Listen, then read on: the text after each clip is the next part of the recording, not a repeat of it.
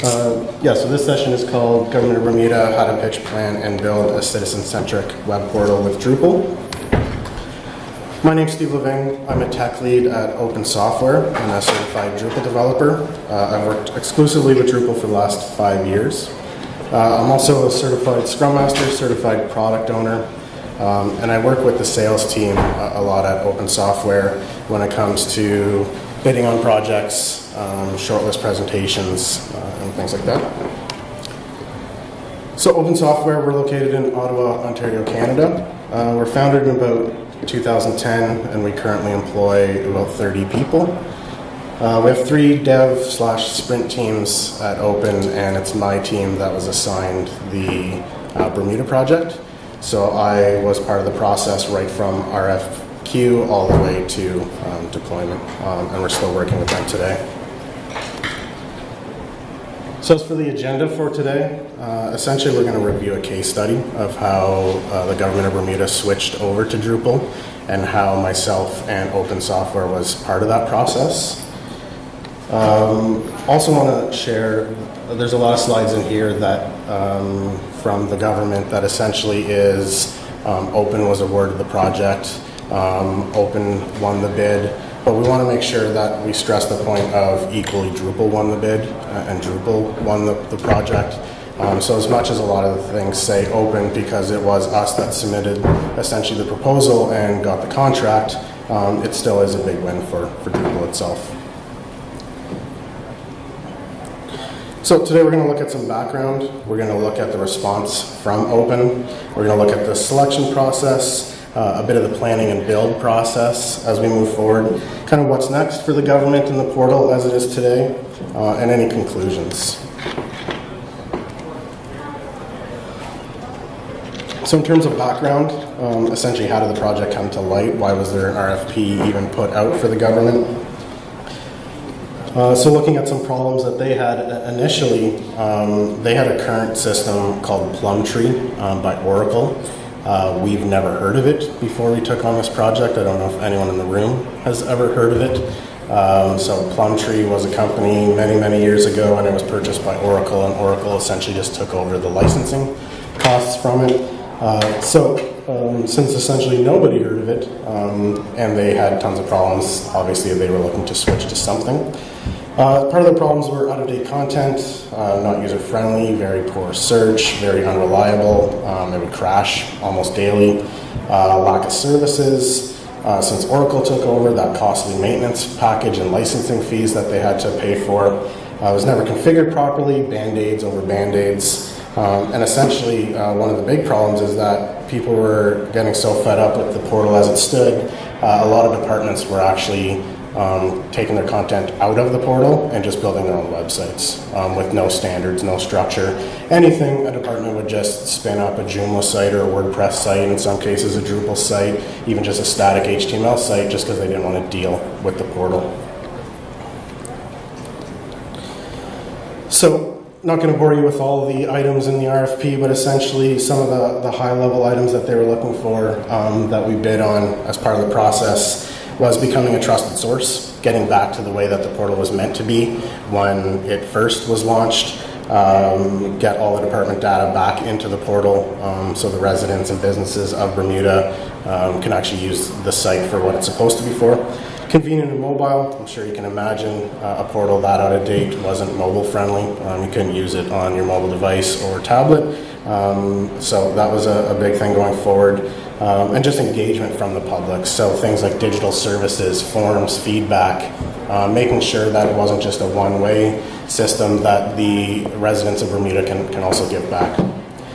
And some of the operational goals, so self-maintaining, obviously no system is self-maintaining. By this they meant essentially they can maintain it in-house. They can run their own updates, things like that in-house. They didn't have to rely on other people or pay support contracts or pay licensing fees in order to maintain. They wanted the system to be measured, so essentially analytics, surveys. They wanted it to interact with back-end interfaces, so something modern enough, unlike their Plumtree system, that can talk to other APIs, talk to other back-end systems, talk to the transportation system, and so on. since this portal would essentially replace everything in the government, running all of their systems. And digital services, like I said, so things like paying a parking ticket, reporting a pothole, things like that, that here in the US, us from Canada kind of take for granted. Our systems have done it forever. Bermuda had nothing like that, and still today there's still some services that aren't online. So we jumped to Open's response. So how we essentially pitched the project, how we met with them even before submitting a proposal, and some of the key items that we wanted to focus on. So obviously, for those that work in the government or work for the government, know that there's a grid that needs to be filled out, and we had to score on that grid. These are the key items that we want to pull out of that, of what we focused on when talking to the government. So that being, we had to sell Drupal. So from any government, or especially a government that was used to proprietary systems and hasn't ever really used open source, we just had to sell Drupal itself. That was pretty self-explanatory, I think. We had to sell open.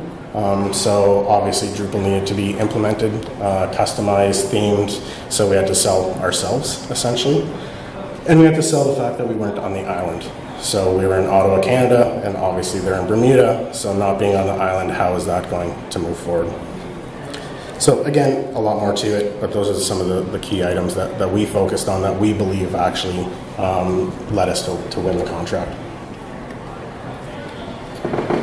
So in terms of selling Drupal, outline some 3 key points here, one of which being, I think, the most important, and that's community and existing technology.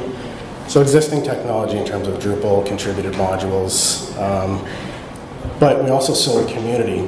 They're very big on community. They're used to being alone on an island, and they didn't necessarily want to feel that way with a vendor. So we actually sold us, and we sold this event, and we sold all the people that contribute to core and build contributed modules. So not something that we tend to put a lot of focus on in our proposals, but for this one we felt the need to essentially sell us as we were selling Drupal. Government adoption, so making sure Bermuda wasn't alone, along with the community aspect, knowing that the US government, Canadian government, the news that Australia moved all of their items over to Drupal, making sure that they just weren't alone. And then, of course, no surprise, price, licensing fees, recurring costs, or the lack thereof, coming from Oracle, where they were paying hundreds of thousands of dollars a year for licensing fees.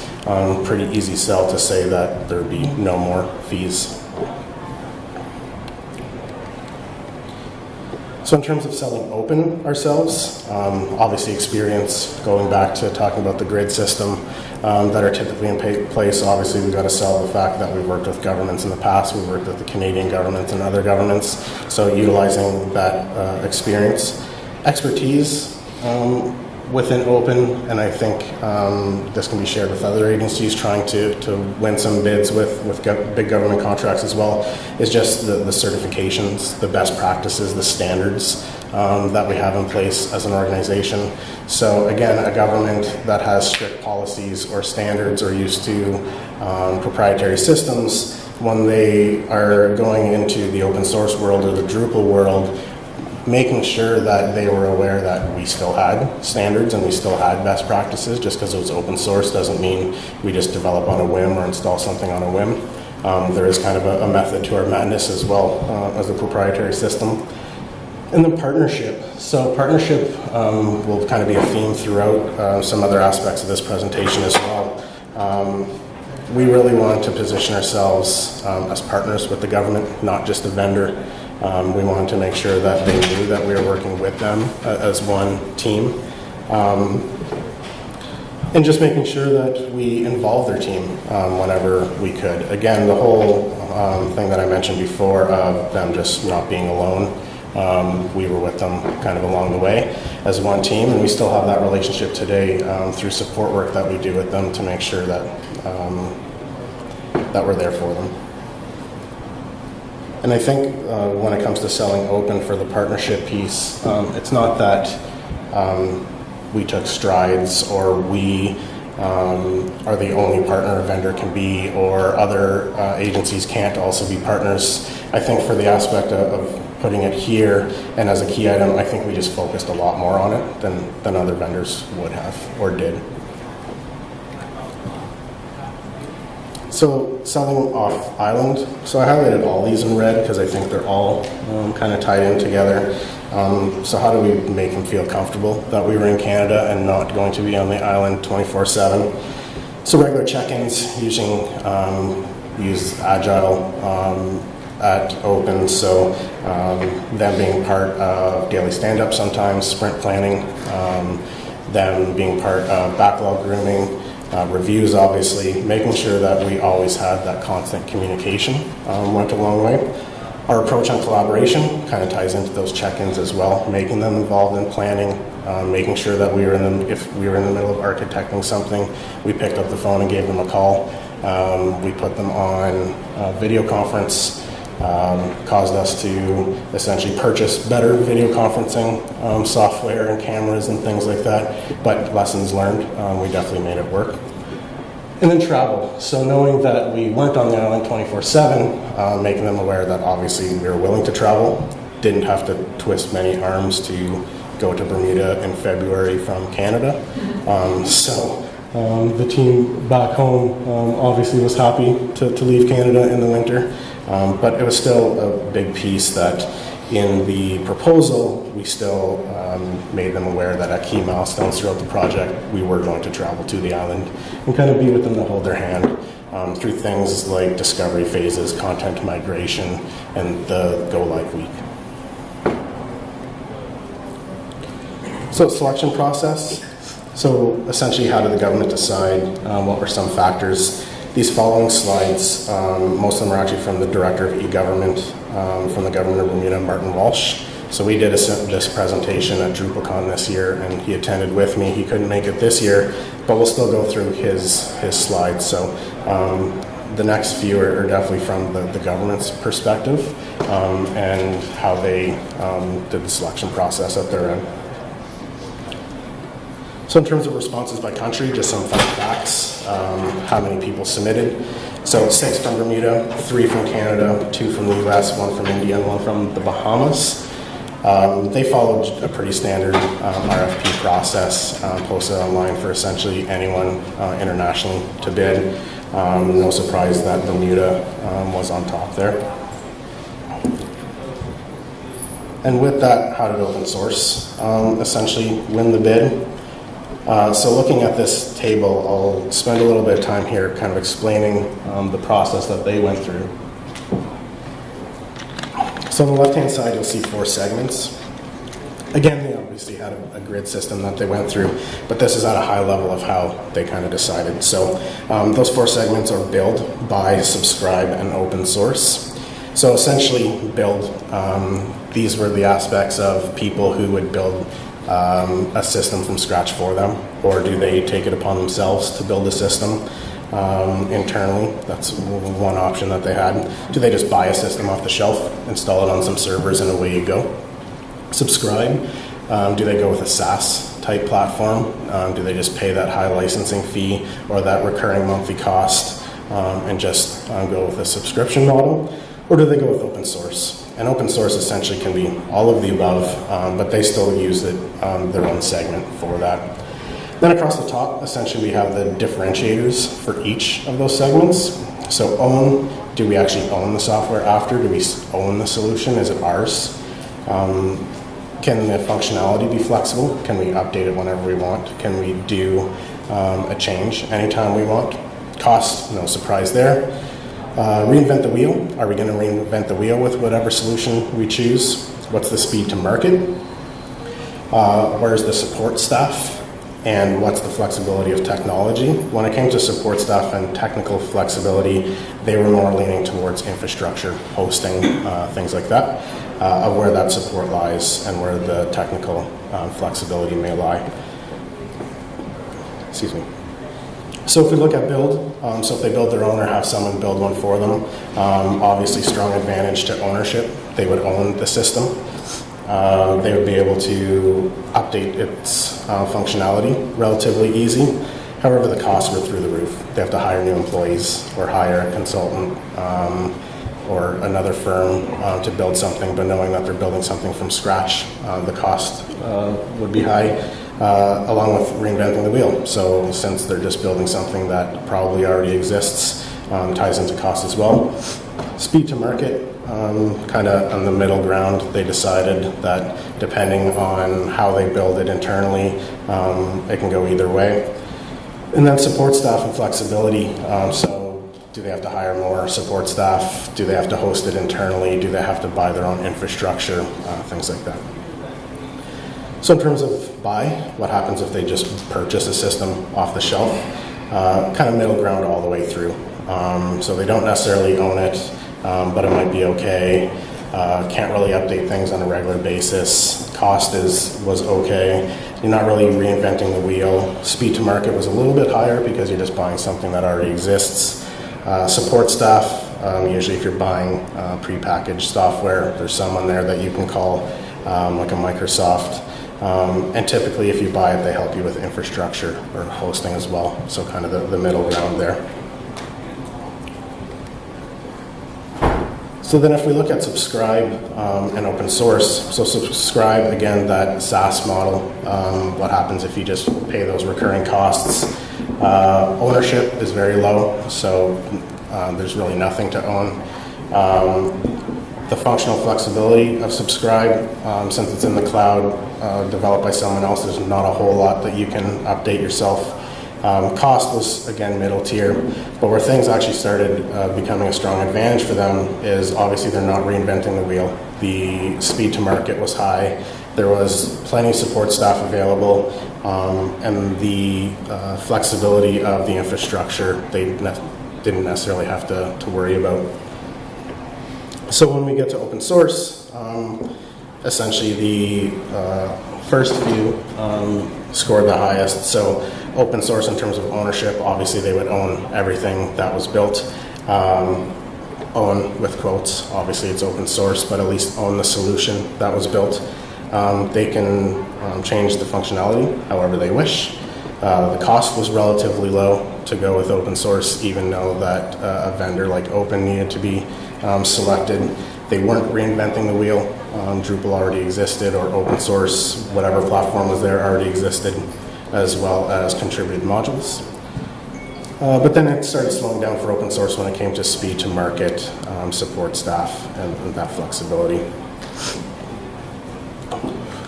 So if we jump over to the responses by CMS that they received, 4 were Drupal, 3 were SharePoint, 2 WebSphere, 1 Sitecore, and then LifeRay for 1 develop. So this was a company that wanted to develop it for them from scratch, and then they got 1 bid for hosting only.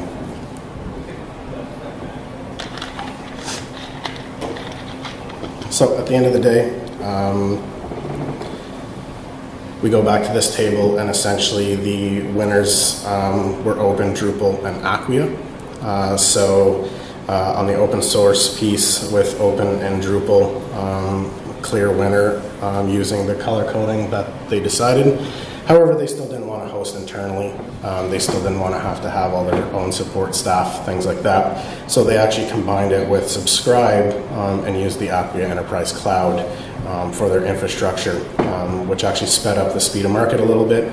And they also opted in to pay for Acquia's technical support, and knowing that it's their own infrastructure at Acquia, they're obviously going to support it, so they didn't have to worry about the technical flexibility of it. So a little bit more details on kind of why Open and why Acquia, why Drupal. So many government clients, this was both for Open and Acquia. Kind of goes back to those original slides of experience and things. The fact that we worked with the Prime Minister's Office, Transport Canada, and many other agencies. Extensive modules and community. So obviously with Drupal having contributed modules, they knew that there was a lot out there that we can do out of the box, so to speak. An impressive staff and partnership. So this, again, continues that theme of partnership, having a young, hungry team that just essentially got this big government contract to redo the entire government portal. We're kind of hungry to achieve good results. And again, going back to, this is a key one for Open, I don't think it's necessarily that Open did a better job or can do a better job at being a partner with a client. I think it's that we just positioned ourselves that way and essentially just spent a little bit more effort getting that across to Bermuda. So just continue on again. So low cost and within budget. We'll look at some numbers in a minute, but essentially it's the government, so they have to look at the overall cost of things and looking at that. And two items that actually fell a little bit short were out-of-the-box analytics. In terms of Sitecore actually had this completely out of the box, the exact analytics that they wanted. Drupal didn't. We know that there's Google Analytics and other various modules that can be into play. So that kind of came out afterwards. But initially, it was one thing that was actually left out. And then Martin from Bermuda also wanted to share that Acquia actually came later. So Acquia bid previously for hosting, and they were actually not chosen. And essentially, Bermuda just didn't want the hosting to the data to be in the U.S. They didn't mind working with a U.S. company, they just didn't want the data here. But through discussions with Acquia and knowing that they have the UK cloud in Ireland, Acquia was eventually chosen. So getting into some interesting things, some of the numbers from Bermuda. So Martin at Bermuda is very comfortable sharing these numbers, which a lot of governments won't, or at least try hard not to. So essentially their capital budget for this project was $1.9 million to start when things got approved. They anticipated that it would cost about $1 million. And after a bunch of cutbacks, the actual budget in reality, surprise, surprise, was half of that at $500K. So first two were estimates, the third was the actual result, and then we have to keep in mind that if they're canceling their Oracle subscription that we talked about previously, they're also making up about $200,000 in that licensing fee that went on top of this $500K as well. So they had about $7 to play with. So looking at the 5-year total, so at the end of the day, things came down to Sitecore and Open / Drupal, obviously. The $1.15 million over 5 years, that blue line, that is essentially kind of status quo. If they did nothing and kept their system going for 5 years, it would actually cost them $1.5 million, or $1.15 million, sorry. If they went with Sitecore, it would actually be $1.7 million over 5 years, but going with Open and Drupal ended up coming in at about $500K. So a little bit more than the 500, but with that additional 2 that I mentioned, it was within reason. So when it came down to pricing overall, kind of a no-brainer here as well, with Drupal, with a vendor like Open, came in a third of the cost of the second, the runner-up essentially in the process.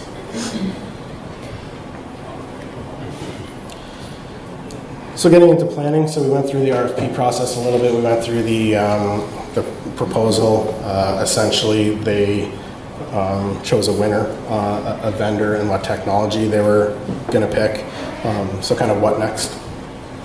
So yay, we won, but we kind of brought it back to the office. Everyone was excited, but now we essentially had to transform an entire government's portal at a little agency in Ottawa. So very exciting. But kind of what do we do from here?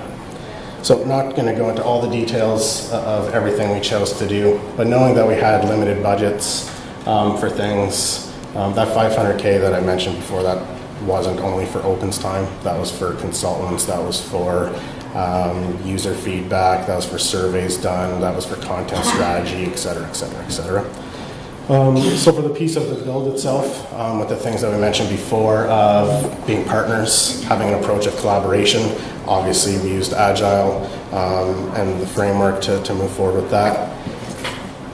We use prioritization methods. This was all new to Bermuda, so essentially we had to teach them about all of these frameworks and methods.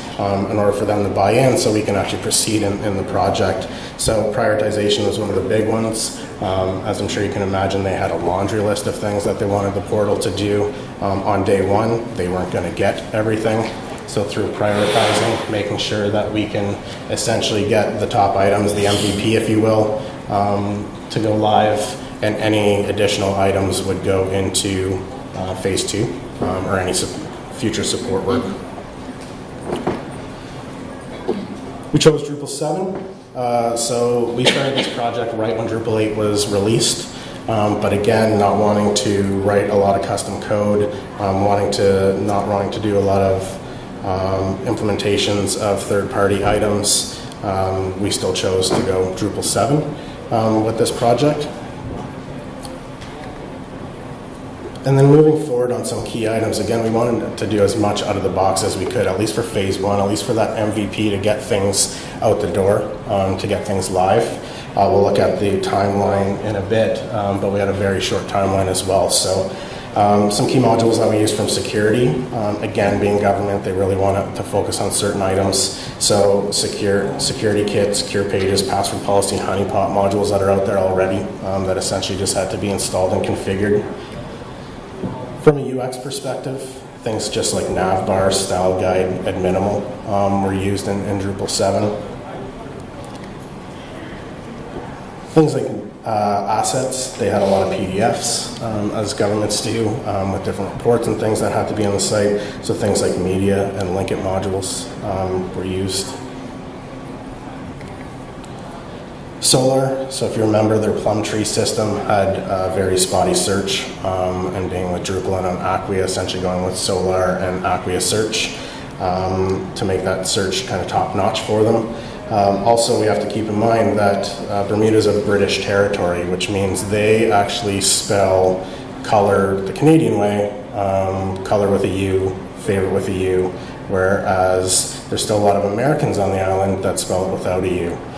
So Solar actually went a long way for that very small thing, that we were able to configure things still right out of the box, that if you search for color with or without a U, it would still search for both words, favorite, things like that. So still a small win, but a win that still meant a lot to them. People can actually find the content that they're looking for. And then, like I mentioned, Acquia Cloud was used using their UK data center at the end of the day. Made Bermuda happy. So sharing this quote from Adirondacke Wilson, who's the Director of Communications with the government. Don't want it to be a shameless plug for Open. Obviously, I'm very proud of the work that we did. But again, like I said at the beginning, I want to replace the word open with Drupal and make sure that when we give this presentation, we have at a few different places that we feel that although it's a win for Open, it's definitely a win for Drupal to go into another government and essentially transform that government, push out all the proprietary software and open source for the win. So looking forward, what's happening now with the portal. So right now, like I said, they're focusing on digitalized services. So we take it for granted that we can pay a parking ticket online or report a pothole online or the slew of other services that, that we can do. They're just starting that process. So now that the portal is there and live, kind of what's next. So the phase 2 has always been that we would start this services portion. So right now, essentially, there's just links all over the portal that go to third-party systems or legacy systems. And the only communication on the portal, essentially, besides just web forms and standard feedback, is just two-way communication. So still a lot of work to do.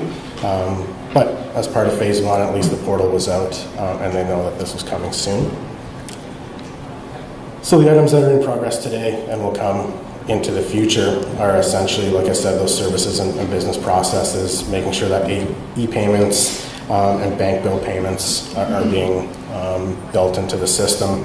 MuleSoft VSB pilot has been launched to make sure that we can have RESTful APIs within the system for all these services, so we can connect to legacy systems and then more standard reporting.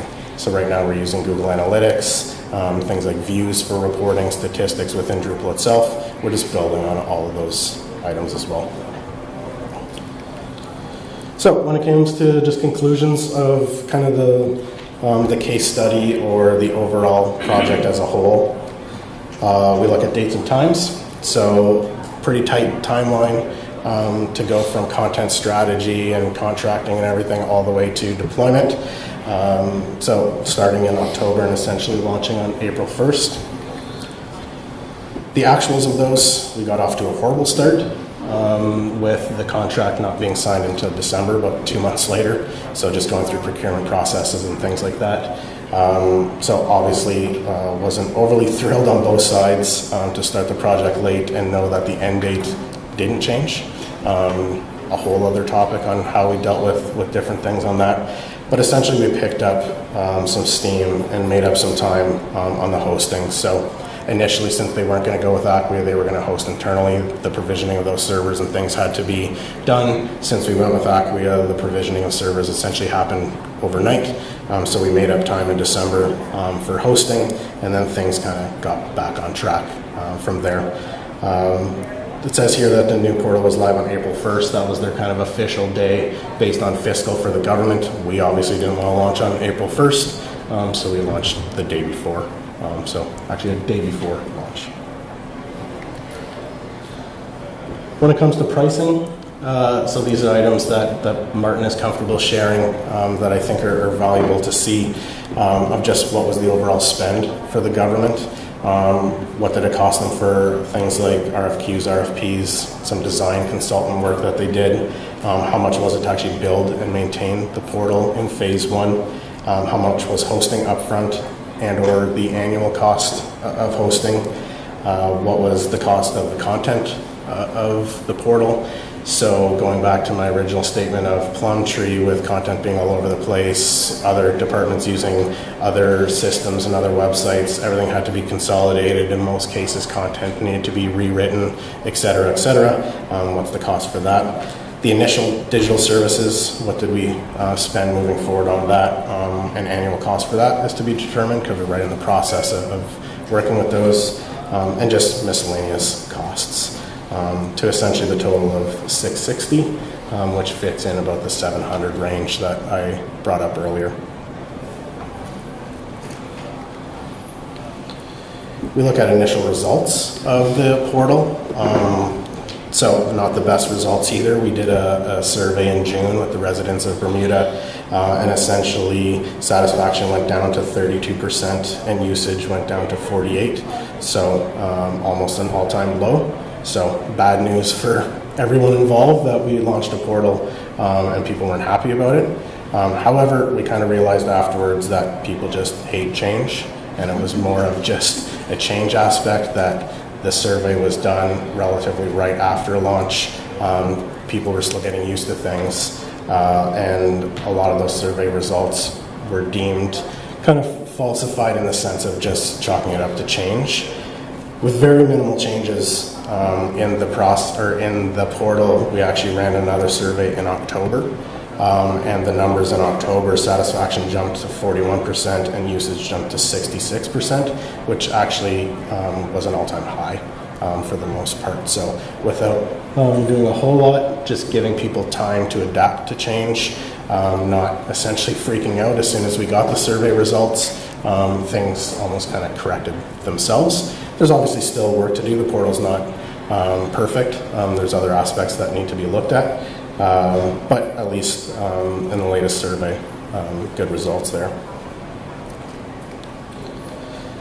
So lessons learned, as one of the final slides here from Bermuda themselves. So throughout the process, from a government, from the people that were actually reviewing the proposals, went through this process, what were their lessons learned, which essentially came back to open or valuable for any other agency. So resources, time, and budget was big for them. Essentially, they're advocates now to open source is the only way. Going in the cloud is the only way.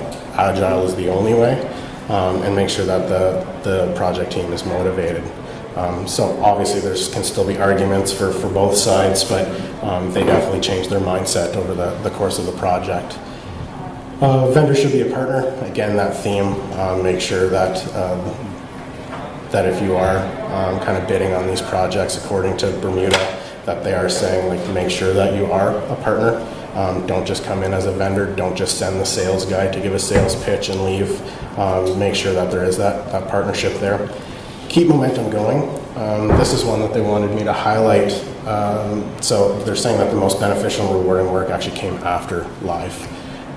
Making sure that as soon as you launch something, you just kind of don't forget about it and leave. Make sure that you definitely do keep that momentum going, which goes along with building for the future. So they realize that they're judged on the new content and the new services and not necessarily the things that they fixed. So they thought that they were going to be judged on all the things that were broken in the past that they corrected, and obviously humans didn't look at the past and just said, well, now this is broken now, or now you need to fix this. So essentially just keep it going. For future use, one size does not fit all.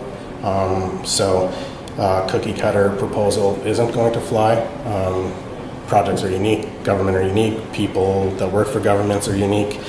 So make sure that things are kind of tailored, get to know them a little bit. And how to sell a solution. So functionality first, stress low risk, save low cost to last. Open software, even though we were the lowest with Drupal compared to something like Sitecore, we weren't the lowest bid. We were still somewhere in the middle, and they left the score of lowest cost to last, making sure that they were actually going to get what they want and not just pay the least.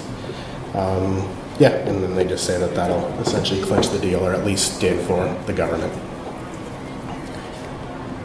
So just a couple screenshots here of the portal. Obviously it's online, you guys can visit it, just how it looks now on mobile, which was one of their key aspects, how it looks on tablet and desktop. And Martin wanted me to share that on the desktop version, there's that little feedback tab that you can see on the right-hand side, that if you guys do want to go to the site gov.bm and give a little bit of feedback or what you think. It's obviously welcome for the government, but we're still working with them, so welcome for us as well. And that's it for me. Questions, guys? Yep. How did you get the developers there to get up to speed on Drupal and be able to do their work? So we have a large training aspect at Open itself, so we're big on professional development, and we have our own training plans for our own internal staff to go through certifications, keep the momentum going for learning itself. We actually just treated the developers in Bermuda the exact same way. We invited them, we created almost training plans for them. When we flew out there, we stayed for an extra day to run some training, back and forth communication, give them exercises. They then call us, video conference back and forth. But essentially when it came to that, we truly treated them just like they were our own employees, and treated them as if we had a professional development plan for them. Obviously that came with a little bit of budgeting at Bermuda side to make sure that their staff can be trained. But again, that was the whole partnership and collaboration piece of making sure that if we want to include them in our project and we want to be collaborative, well, we got to train them and they got to be up to speed because they didn't know anything about Drupal. Yep. When you were proposing on your cost estimate, did you know how many people they were going to provide for you that would be developers that would train? And then the second question I had was, they had a list of requirements that they articulated probably in the statement of work. Yep. And when you were giving your price, you had said, we needed to help them understand prioritization. But were you forthcoming in your proposal that you're not going to get everything? Yep. Absolutely. So, what was your first question again? Sorry. How many people did they tell you that you would have at your disposal? So when we did the shortlist presentations and we actually met with them, they actually had the whole team there.